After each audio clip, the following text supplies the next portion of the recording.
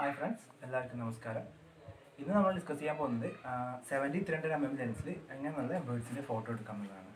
ഇതെല്ലാം ക്യാമറൻ്റെ ടെക്നിക്സോ കാര്യങ്ങളൊന്നും അധികം പറയുന്നില്ല. ലെൻസ് അവരതിൻ്റെ യൂസും കാര്യങ്ങളൊക്കെ പറയുന്നുള്ളൂ. അപ്പോൾ തുടക്കത്തിൽ ഞാൻ യൂസ് ചെയ്ത ലെൻസാണ് ഈ 70-300 mm.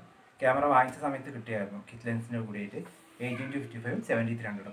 അപ്പോൾ ആദ്യത്തെ കുറച്ച് കാലം എനിക്ക് ഭയങ്കര ബുദ്ധിമുട്ടായിരുന്നു. 70-300 വെച്ചിട്ട് ബേർഡ്സിനെ എടുക്കുക വെച്ചാൽ കുറച്ച് ബുദ്ധിമുട്ടാണ്. കാരണം നമുക്കതിന് മാക്സിമം ഫോക്കൽ ലെങ്ത് കിട്ടുന്നത് 300 mm മാത്രമേ ഉള്ളൂ. ഇപ്പോൾ 200-500 കമ്പയർ ചെയ്യുമ്പോൾ നമുക്ക് അത് 500 mm കിട്ടും.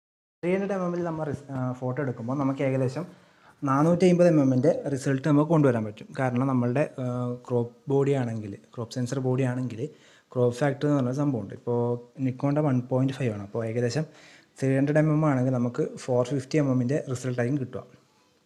അപ്പോൾ അങ്ങനെ ഒരു കേസ് വരുമ്പോൾ നമുക്ക് എന്തായാലും പക്ഷികളുടെ അത്യാവശ്യം നല്ലൊരു ഫോട്ടോനെ എടുക്കാൻ പറ്റും. അത് നമ്മൾ മാക്സിമം അടുത്ത് പോയി കഴിഞ്ഞാൽ നമുക്ക് നല്ല ഷാർപ്പായി നല്ല ക്രിസ്റ്റൽ ക്ലിയർ ഫോട്ടോ കിട്ടും. അത്യാവശ്യം ബാക്ക്ഗ്രൗണ്ടും നല്ല നീറ്റായിട്ട് കിട്ടും. അപ്പോൾ പക്ഷീൻ്റെ അടുത്ത് പോകുമ്പോൾ നമ്മൾ മാക്സിമം ശ്രദ്ധിക്കുക. ഒന്ന് നമ്മുടെ ഡ്രസ്സ്, അത് അത്യാവശ്യം പ്രകൃതിയായിട്ട് ഇണങ്ങിയിട്ടുള്ള ഡ്രസ്സ് യൂസ് ചെയ്യുക. ക്യാമോഫ്ലേജ് ആണെങ്കിൽ അത് ഏറ്റവും നല്ലത്. അല്ലെങ്കിൽ ലൈറ്റായിട്ടുള്ള കളർ ഡ്രസ്സ് യൂസ് ചെയ്യുക. ഒരുപാട് ഡാർക്ക് കളറിലെ ഡ്രസ്സ് മാക്സിമം ഒഴിവാക്കാൻ ശ്രമിക്കുക.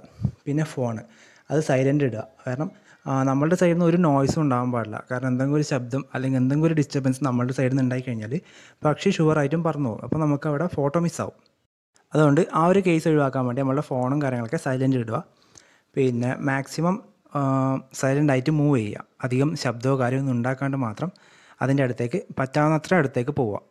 അതുപോലെ പക്ഷീനെ കണ്ടു കഴിഞ്ഞാൽ ഓടിച്ചാടി പെട്ടെന്ന് അടുത്ത് പോയി ഫോട്ടോ എടുക്കാൻ നോക്കി കഴിഞ്ഞാൽ അവർ നമ്മളെ മൂവ്മെൻറ്റ് പെട്ടെന്ന് ഐഡൻറ്റിഫൈയും മാറിപ്പോവും. അതൊഴിവാക്കാൻ വേണ്ടി നല്ല എന്താ പറയുക, അവരെന്തെങ്കിലും ആക്ടിവിറ്റി ചെയ്യുന്ന സമയത്ത്, ഇപ്പോൾ പക്ഷികളാകുമ്പോൾ ഒന്നിൽ അവരെന്തെങ്കിലും കഴിക്കുന്നുണ്ടാവാം, അല്ലെങ്കിൽ തൂവലുകളൊക്കെ ഒന്ന് ഒതുക്കുന്നുണ്ടാവാം, അല്ലെങ്കിൽ എന്തെങ്കിലും ചെറിയ ചെറിയ ആക്ടിവിറ്റി ഇപ്പോൾ ഭക്ഷണത്തിന് വേണ്ടി തിരയുന്നുണ്ടാവാം, അങ്ങനെ എന്തെങ്കിലും ആയിരിക്കും ചെയ്യുന്നുണ്ടാവുക. അപ്പോൾ ആ ഒരു ഇത് നമുക്ക് നന്നായിട്ട് മുതലെടുക്കാൻ പറ്റും. അവരങ്ങനെ എന്തെങ്കിലും ഒരു ആക്ടിവിറ്റി ചെയ്യുന്നതാണെങ്കിൽ ആ ഒരു സമയത്ത് പറ്റാവുന്നത്ര അടുത്ത് പോവുക. അതും മെല്ലെ പോവുക, ഓടിപ്പടിച്ച് പോകാൻ പാടില്ല. കാരണം നമ്മൾ തിടുക്കാക്കുമ്പോൾ അതെന്തായാലും അവർക്ക് പെട്ടെന്ന് മനസ്സിലാവും. അതുകൊണ്ട് മെല്ലെ സാവധാനം ക്ഷമയോടെ അടുത്ത് പോവുക. അവരതുപോലെ എന്തെങ്കിലും ഒരു ആക്ടിവിറ്റി ചെയ്യുന്നതാണെങ്കിൽ കൂടി അലേർട്ടായിരിക്കും. നമ്മളെക്കാട്ടിയും നല്ല അലേർട്ടായിട്ട് അവരുണ്ടാവുക. അപ്പോൾ അതുകൊണ്ട് തന്നെ മാക്സിമം മെല്ലെ പോവുക, പതുക്കെ പോവുക. അവർ ഈ ഭക്ഷണം കഴിക്കുന്നതാണെങ്കിലും അല്ലെങ്കിൽ തൂവല ഒതുക്കുന്നതാണെങ്കിലും കൂടി അവർ ഇടയ്ക്കിടയ്ക്കൊന്ന് ചുറ്റുപാടൊക്കെ ശ്രദ്ധിക്കുന്നുണ്ടാവും. അങ്ങനെയുള്ളൊരു പോയിന്റിൽ നമ്മൾ വീണ്ടും അനങ്ങാതിരിക്കുക. നമ്മൾ എവിടെയാണ് നിൽക്കുന്നത് അവിടെ അനങ്ങാതിരിക്കുക. കാരണം പെട്ടെന്ന് നമ്മുടെ സൈഡിൽ ഏത് ചെറിയ മൂവ്മെൻറ്റ് അവർക്ക് പെട്ടെന്ന് ക്യാച്ച് ചെയ്യാൻ പറ്റും. അപ്പോൾ ആ ക്യാച്ച് എന്താ പറയുക, പെട്ടെന്ന് ആ ക്യാച്ച് ഒഴിവാക്കാൻ വേണ്ടി നമുക്ക് മാക്സിമം അനങ്ങാതിരുന്ന് കഴിഞ്ഞാൽ അവരുടെ കോൺസെൻട്രേഷൻ വീണ്ടും അവരെന്താണോ ചെയ്യുന്നത് അതിലേക്ക് മാറും. ആ ഒരു സമയം കൊണ്ട് നമുക്ക് വീണ്ടും അടുത്ത് പോവുക, നല്ല ഫോട്ടോ എടുക്കാം.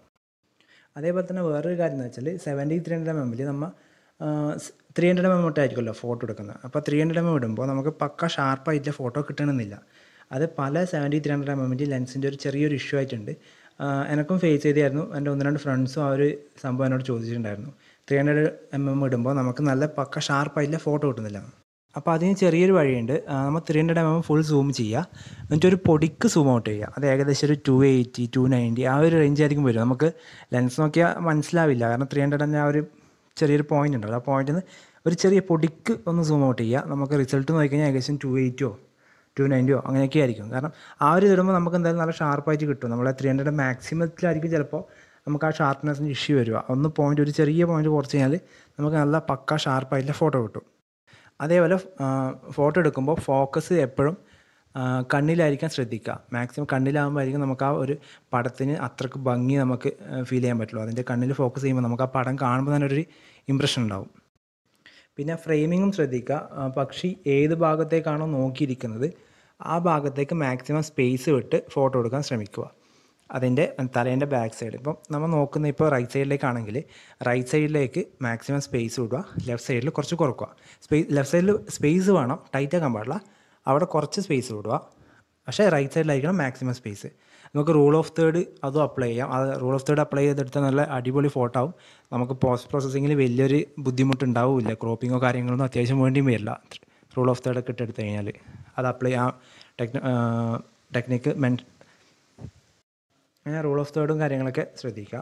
ഫ്രെയിമിങ് മാക്സിമം ശ്രദ്ധിക്കുക. നമ്മൾ ഫസ്റ്റ് നമ്മളുടെ മനസ്സിൽ എന്താണോ ഫ്രെയിം അതിനനുസരിച്ചുള്ള കാര്യങ്ങൾ ക്യാമറയിൽ സെറ്റിങ്സും കാര്യങ്ങളൊക്കെ ആക്കുക, എന്നിട്ട് ഫോട്ടോ എടുക്കുക. അതേപോലെ വേറൊരു പോയിൻ്റ് വെച്ചാൽ ഇപ്പോൾ നമ്മൾ 300 mm ഫോട്ടോ എടുക്കുന്നതെങ്കിൽ ഷട്ടർ സ്പീഡ് മാക്സിമം 300 മുകളിൽ കൊണ്ടുവരാൻ ശ്രമിക്കുക. എന്നാൽ മാത്രമേ നമുക്കൊരു ഷെയ്ക്കോ കാര്യമൊന്നും ഇല്ലാണ്ട് നല്ല പക്ക ഷാർപ്പായിട്ടുള്ള ഫോട്ടോ എടുക്കാൻ പറ്റുള്ളൂ. അത് എപ്പോഴും ശ്രദ്ധിക്കുക. നമ്മൾ എത്രയാണോ ഫോക്കൽ ലെങ്ത് യൂസ് ചെയ്യുന്നത്, ഇപ്പോൾ 200 ആണെങ്കിൽ 200 മുകളിൽ ഷട്ടർ സ്പീഡ് യൂസ് ചെയ്യുക, 300 mm ആണെങ്കിൽ 300 mm മുകളിൽ ഷട്ടർ യൂസ് ചെയ്യുക. അങ്ങനെ ആയിരിക്കുമ്പോൾ നമുക്ക് നല്ല ഷാർപ്പ് പടം കിട്ടും. അങ്ങനെ സംഭവിച്ചാൽ നമ്മളെ കൈക്ക് ചെറിയ രീതിയിൽ ഷെയ്ക്ക് ഉണ്ടാവും. നമ്മളുടെ ലെൻസ് ഇപ്പോൾ VR ഉള്ളതാണെങ്കിൽ കൂടി ഷെയ്ക്ക് ഒരു 1/60s ഒക്കെ നമ്മളുടെ ക്യാമറയ്ക്ക് അത്യാവശ്യം ഒഴിവാക്കാൻ പറ്റും. ഷട്ടർ സ്പീഡ് 1/60s ഒക്കെ ആണെങ്കിൽ അത്യാവശ്യം ചെറിയ രീതിയിലെ ഷെയ്ക്കൊക്കെ ഒഴിവാക്കും. അപ്പോൾ അതിന് മുകളിൽ ആകുമ്പോൾ അത്രയും നല്ലതാണ്. നമ്മളുടെ ഫോക്കൽ ലെങ്ത്ത് എത്രയാണോ ഉള്ളത് അതിനെക്കാട്ടിയും കൂടുതൽ ഷട്ടർ സ്പീഡ് യൂസ് ചെയ്യുമ്പോൾ അത്രയും നല്ലതാണ്. നമ്മളുടെ ആ ഷെയ്ക്ക് എന്തായാലും അതിന് ഒഴിവാക്കാൻ പറ്റും. ആ ഷെയ്ക്ക് ഉണ്ടോ ഇല്ലയോ നോക്കാൻ ചെറിയൊരു വഴിയുണ്ടാകും. ഇപ്പോൾ നിങ്ങളുടെ ആ ഒരു ഷട്ടർ സ്പീഡിലും ആ ഒരു ഫോക്കൽ ലെങ്ത്തൊക്കെ ആക്കിയിട്ട് ജസ്റ്റ് ഒരു വീഡിയോ ക്യാപ്ചർ ചെയ്ത് നോക്കുക ഹാൻഡ് ഹെൽഡായിട്ട്. അപ്പോൾ ആ വീഡിയോ എടുക്കുമ്പോൾ തന്നെ നിങ്ങൾക്ക് മനസ്സിലാവും അത്യാവശ്യം നല്ലൊരു ഷെയ്ക്കിങ് ഉണ്ടാവും. നമുക്ക് അത് മനസ്സിലാവും. വീഡിയോ അങ്ങോട്ടും ഇങ്ങോട്ടും അനങ്ങുന്ന കാണുമ്പോൾ നമുക്ക് മനസ്സിലാവും നമ്മളെ കൈയിൻ്റെ ഷെയ്ക്ക് എത്രത്തോളം ഉണ്ടെന്ന്. അത് ഒഴിവാക്കാൻ വേണ്ടിയിട്ട് ഷട്ടർ സ്പീഡ് കുറച്ച് അധികം യൂസ് ചെയ്യുക. പിന്നെ ഒരു പോയിന്റ് പറയുന്നത് അപ്പർച്ചറാണ്. അപ്പർച്ചറും അത്യാവശ്യം നല്ലൊരു വാല്യൂ യൂസ് ചെയ്യുക. ബേഡ്സിൻ്റെ ഒക്കെ എടുക്കുമ്പോൾ നമ്മളുടെ ഈ 70-300 mm 300 mm നമുക്ക് കിട്ടുന്ന അപ്പർച്ചർ പറയുമ്പോൾ 6.3 ആയിരിക്കും. അപ്പോൾ 6.3 അത്യാവശ്യം നല്ലൊരു അപ്പർച്ചറാണ്.